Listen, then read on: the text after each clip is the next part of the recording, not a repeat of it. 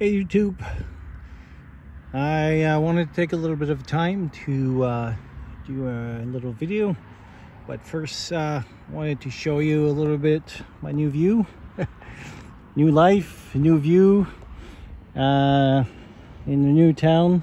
I'm in a little coffee shop right now. So meet Sunshine Coast and Sunshine Coast meet YouTube. So I'll turn around the camera and then we'll start chatting. How's it been? Yeah, it's been a long time that you didn't see your favorite nurse. A lot has happened, as you can see. Moved again. This time I should stay there for quite a while. Still on my little island. It's a new town called Campbell River. Up north, as you can see, beautiful ocean everywhere. It's basically a paradise for the kind of living I'm doing. There's mountains on the other side, there's mountains over there, and a whole bunch of islands, and all this can be kayak, fish, crab, you name it, we have it. But I wanted to do a little video to update, as I'm gonna become a little bit more gonna restart doing videos on a more regular basis. But with the new life, the content is going to be a little bit different. With the pandemic, one of the reasons I kind of stopped doing video, being well, like my channel says, the Mountain RN. Now maybe I should change it for Ocean RN. I don't know. There's still going to be mountain. Do not worry. There's still going to be mountain. But yeah, with the COVID, medical content became kind of politicized, and I didn't want to get into this. And plus, we didn't get hit as hard as many places, but being in the critical care and in the front line, I still got my share of COVID patient to take care of, and all the things that comes with it. So actually now I'm on work leave because I got injured at work. Subject for another video maybe. But yeah, I'm taking the time now, just finally install. But like I said, I wanted to do a little bit of an update on what's coming for the video for my little channel.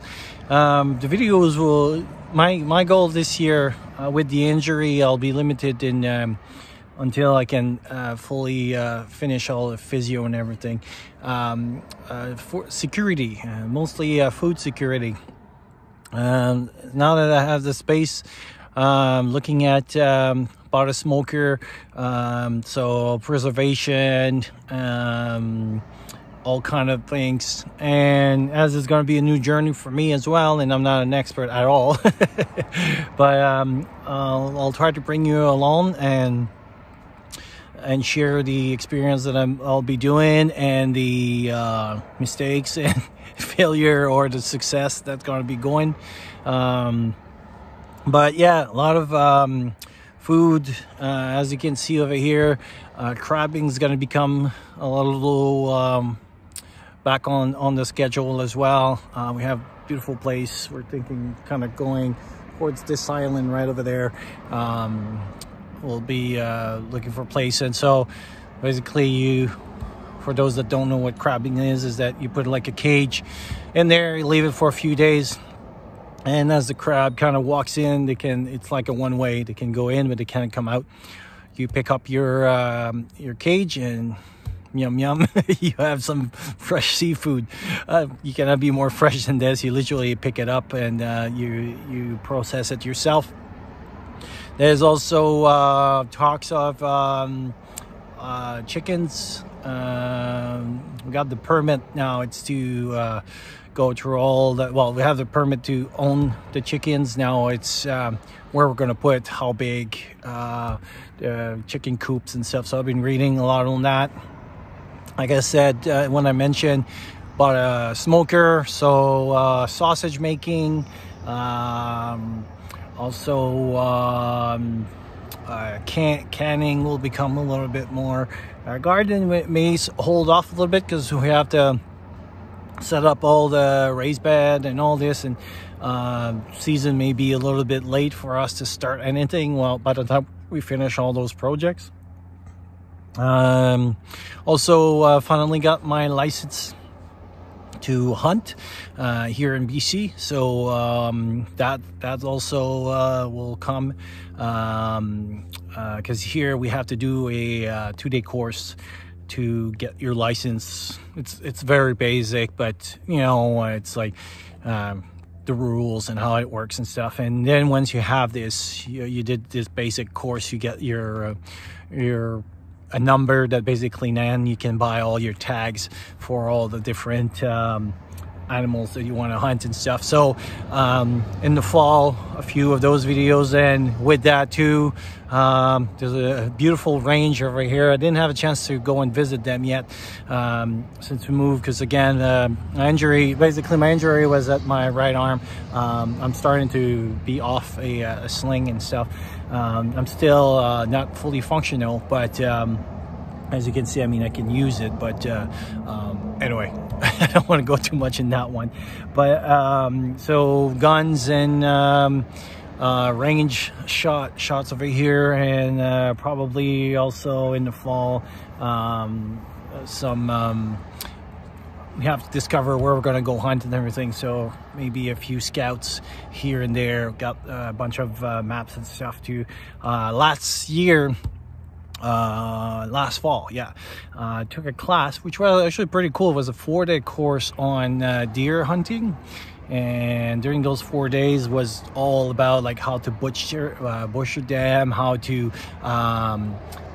plan your trip and all this. And at the same time was a little bit of a vacation, because they were serving food and it was amazing. Like I had like some bear tacos, and like everything was wild meat.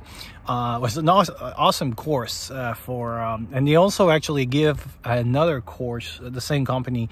This one was kind of like the eye-hand one, like, you know, like they were making food for you and stuff, and there was no camping. But there's another one, and maybe not this season but next season, where basically you go with your backpack and they bring you in the back country, and you go hunting that way. So that's the kind of hunt that I would like to do, especially small games and things like that. So so more videos on that. As medical wise, due to certain circumstance, I have to redo my my medical kit, and I'm waiting for one to come. When I get that, I'll do a little review of it. It is actually the Adventure Medical Kit Marine 1000, I think. Actually, it was an awesome deal. It was 50% on eBay.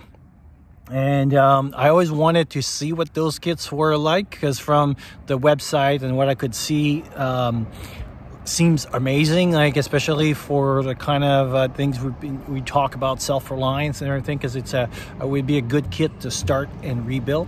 So I'm kind of glad that I don't have a medical kit now, so that way I'll be able to rebuild that one, and it works with colors and everything. So anyway, when I get that, a few medical videos and stuff. Also probably in shortcoming, because I just finished that project this week, and maybe there's a little bit more to be done next week. But I just bought myself a new truck, and to go with the lifestyle, and it's a Tacoma, and I had a Tacoma before, and so I knew that system was there. But behind their seats there's storage, and I was wondering if I could make something so that, you know, my because it's a four door, so that means that if I get people over and stuff like that, I don't want to have like knives and stuff like this all over the place.